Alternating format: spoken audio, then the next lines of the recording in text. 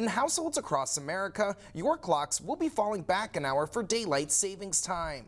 Something that goes hand in hand with clocks falling back is making sure your smoke and carbon monoxide alarms are up to code.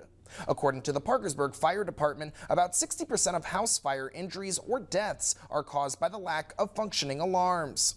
Although this day only comes twice a year, it's important to check more often than that.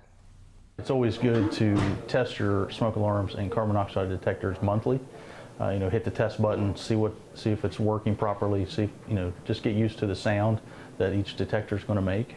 So if you do hear it in the middle of the night, you'll know that, hey, that's my smoke alarm going off.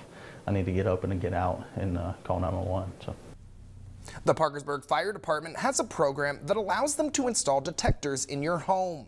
You can contact the number on the screen to learn more about the program.